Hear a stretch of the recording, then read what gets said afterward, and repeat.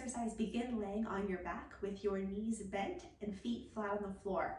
Position your feet and knees a little closer together than your hips. Tuck your chin down and engage your core.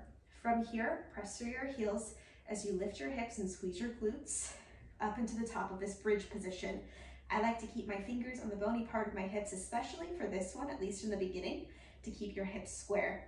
All right, at the top of this move, first thing, we're going to lift one leg up into the air with your knee bent, and now lower down. So now we've got a single leg bridge going. We're gonna press through this side as we exhale and lift, lower the leg, switch sides.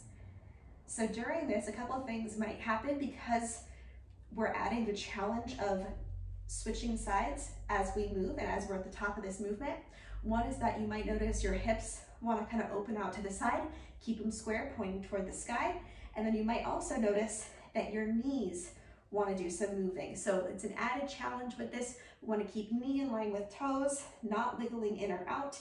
We want to keep hips square and continue. Inhale down, press exhale up, inhale leg down, exhale other leg up, inhale lower down, and continue.